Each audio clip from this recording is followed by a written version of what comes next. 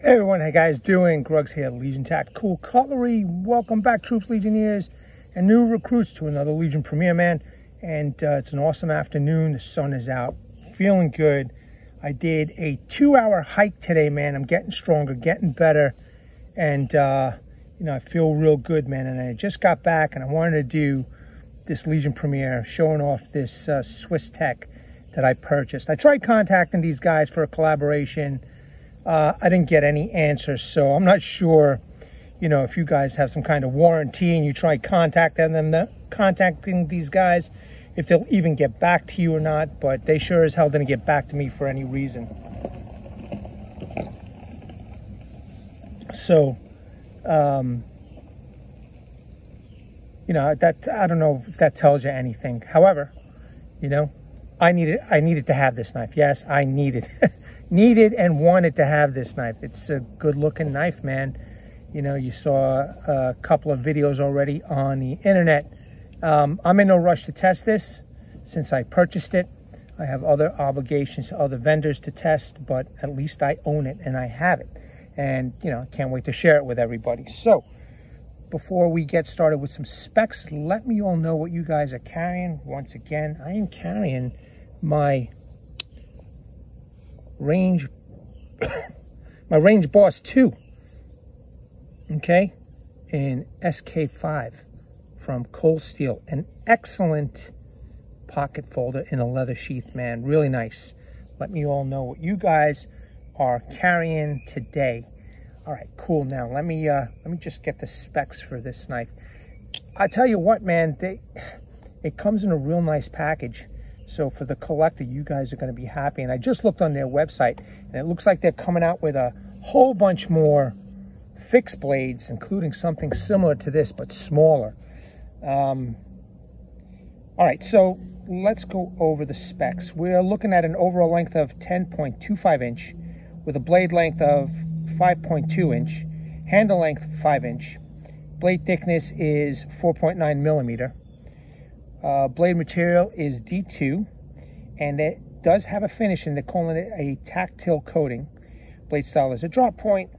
Handle material is canvas micarta, and this particular knife has a divot for, I guess, a bow drill. Knife thickness is 19.05 millimeters. Knife type of full tang, yeah, right, full tang fixed blade. Sheath material is FRN or fiberglass reinforced nylon, which I don't think is too bad. I think it's pretty good stuff. And the knife weight is 10.2 ounce. So very, very cool, man. Now let me just show you, let me go back. I want to show you this other small knife that they're coming out with. Check that out, man. Look at that. Let me just make this a little bit bigger. Look at that. That's a nice little knife. That's a great little backup companion to this this beautiful blade over here. So, you know, this you could have by your hip, and then this one over here on the small of your back. Hopefully they have a sheath that I can carry it in a scout position. But yeah, man, I mean, this is the, hold on a second, let me see what the name of this thing is. The Licht Precision Fixed Blade. So, but okay, I digress, man. Let me show you this knife, because I think it's a really nice knife, and it's sharp, man. If you could see right over here, I did this with this knife just to see how it, you know, how sharp it was, and it's sharp, man. It is really sharp. So awesome drop point blade. It's going to give SC6 a run for its money. I know a lot of people ain't going to like that. I know that the SC6s come in $10.95, and I think an S35 VN, but hey, you know, what are you going to do, man? It's still a pretty nice knife. D2 steel. It is a $40 knife at Walmart. Now, I had to order this online. I don't know if the Walmarts here in New York have them or any place else. I know some content creators got them from Walmart. I know some content creators got them from SwissTech, okay? But I haven't seen any real hard use of this knife yet, so I don't know. We'll see if I feel up to it, you know, once I've got my other obligations done with the other vendors. But Beautiful, beautiful drop point blade. I don't know about this coating over here. I know that it comes off. I've seen some other content creators where this gets all scuffed up. Not a big deal. I think I would rather have seen like a stone wash black finish or just satin finish, but it is what it is. It's got that small little SwissTech logo over there. Beautiful and nicely contoured handle and G10 scales, man. I'm sorry. No, wait a minute. Is it? Did I say G10? Let me see. What are the scales again? Canvas micarta. Okay, sorry. Canvas micarta. Okay, it says it right on the box. But it's nicely done. The tang and the G10 liners protrude just a little bit, but again, it's very consistent all the way around. And it has a little hammer area over here with the jimping, and the spine, I'm sure will do the job. It's not taking any material off my nail, but you know, I wonder once I get started if this will work.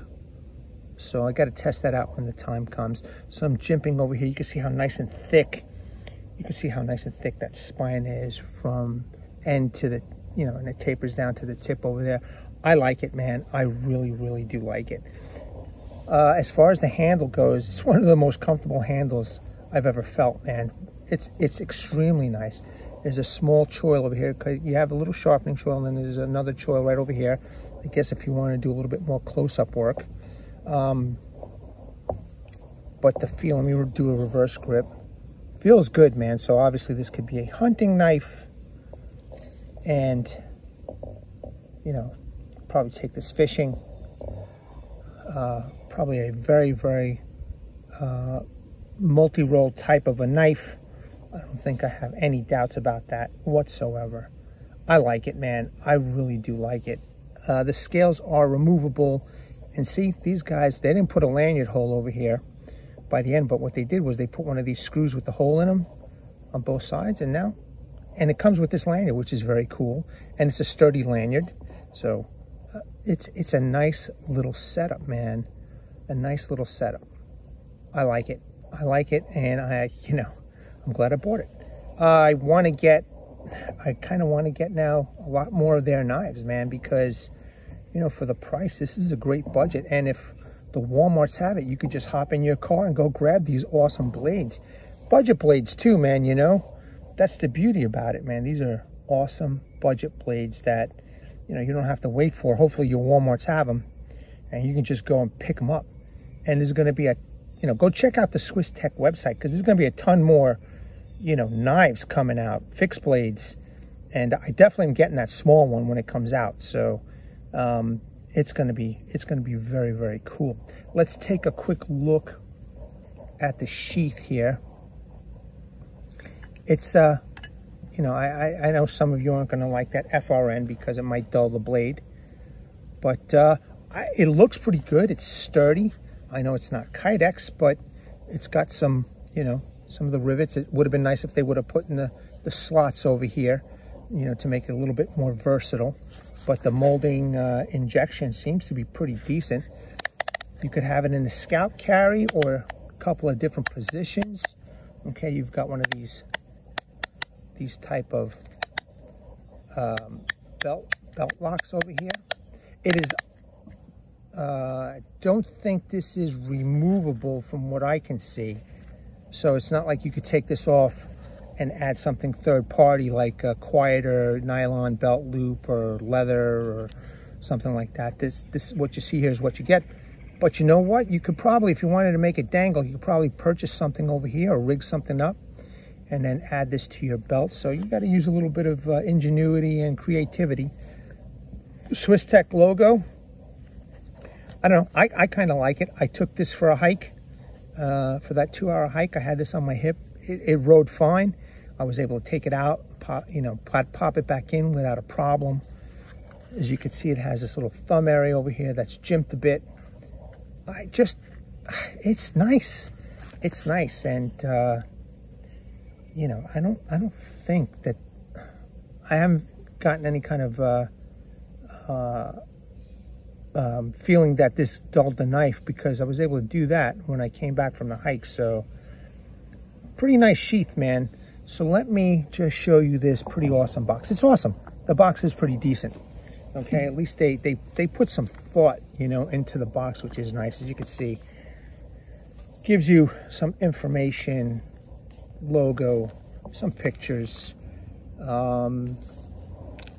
Here's your limited lifetime warranty. We want you to love our new product. Get in touch with us if you have a problem, and we'll help set it straight. Let's hope so, because like I said, I tried to reach out to them for a collaboration and I got fuck all.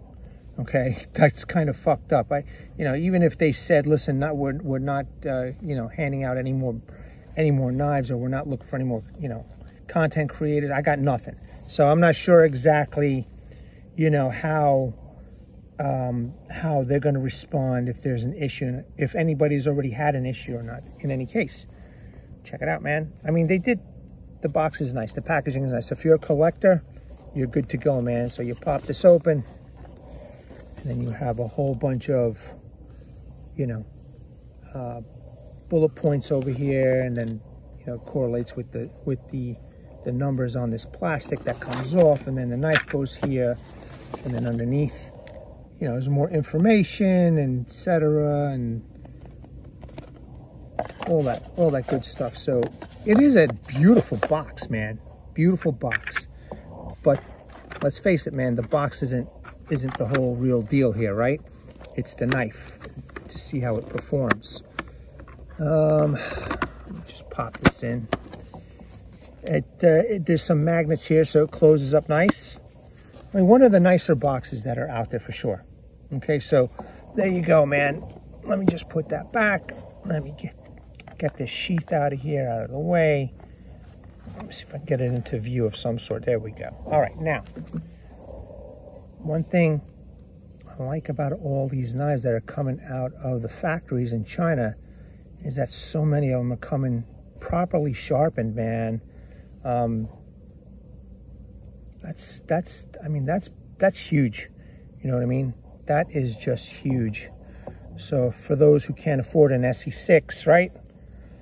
There you go, man. Here's an alternative for you. So, and you know, according to their limited warranty, all you got to do is contact them if you have an issue or a problem, and they'll set you straight. So, you know, let me know if anybody has had any issues with this knife yet and has tried to contact these guys to, you know, for repair or whatever, to solve an issue.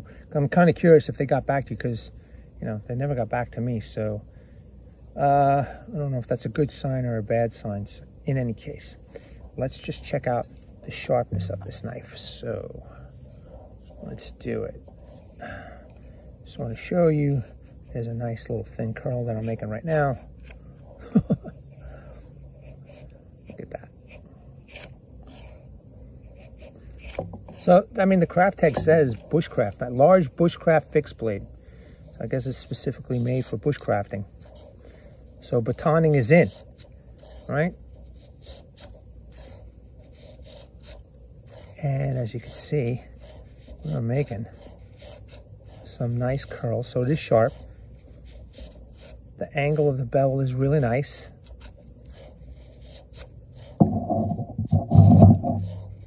The sheath rides really nice on my hip. So hopefully, you know, you guys agree with it too, if you decide to get one. I mean, look at that. Look at that. You can't go wrong. I like D2 steel, always have, always will. There's nothing wrong with D2 steel. I've had a couple of hiccups with a couple of different knife companies on the D2 steel. They have replaced it. They were a stand-up company.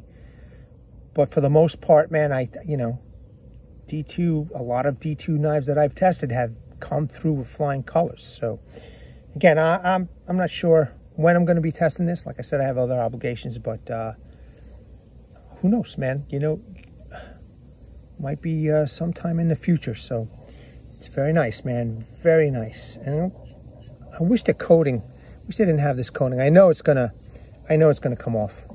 I know it's gonna come off. Again, though, it's a tool, so who cares, right?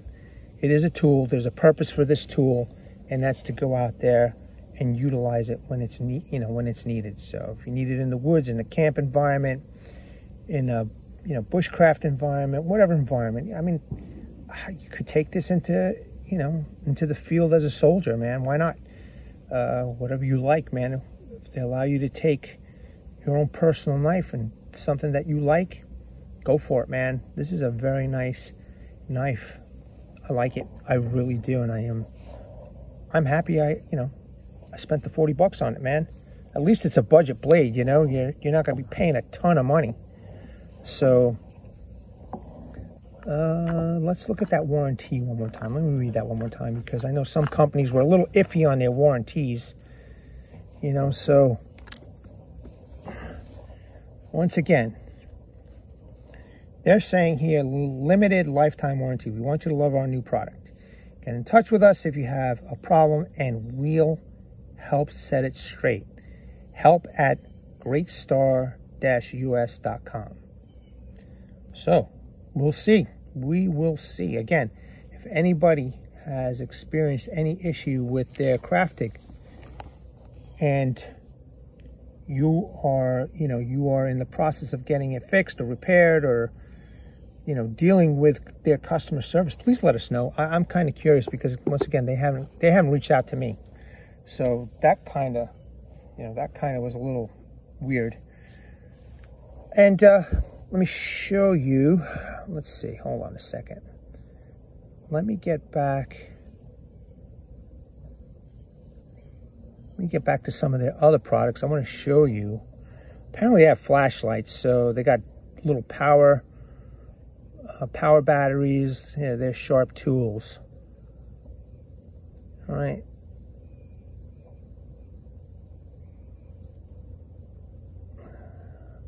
Okay, here it is. This is the Hotline survival knife. Check that out, man. This is like a real nice looking bushcraft knife with a leather sheath. And you go. Wow, look at that. Look at the jimping on that. There's the specs on it, but here you are getting a better look at the knife. I mean, it seems kind of plain, but there's a knife out there for everybody, man. And as a knife enthusiast, man, I'd go for it. Why not? I'd give it a shot. Actually, I'm kind of curious what steel this is. This is VG10. VG10 is pretty inexpensive, so I'm kind of curious I wonder how much this is going for. Interesting that they use VG10 steel. Okay, cool. Let's look at the other one. Hold on a second. So you have this Hotline. Here, this is the one I'm interested in. I like this, man.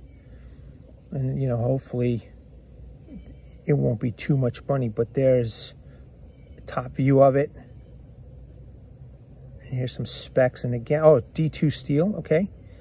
And there's a better look at the knife. I think it looks pretty cool, man. Definitely a great companion to this, to the bigger bushcraft knife. I think it's pretty awesome, dude. I think it's awesome. And let's see, let me show you some other pictures over here. The Licht also has a protruding tang that's jimped. And hopefully, man, we can get this in a scout carry configuration, man. So I'm excited for this one too. I can't wait. Hopefully this time around, the New York Walmarts, I'll have these in stock. But if not, I'll just order them online. Damn fucking communist state that we live in, man. It's ridiculous. In any case, man, I digress on all this stuff. So, there you go, troops. I am pretty much finished, man. I just want to say thank you very much for taking the time to check this out. I hope this was a pretty cool video for you all. Let me know what you think about this knife, man. And,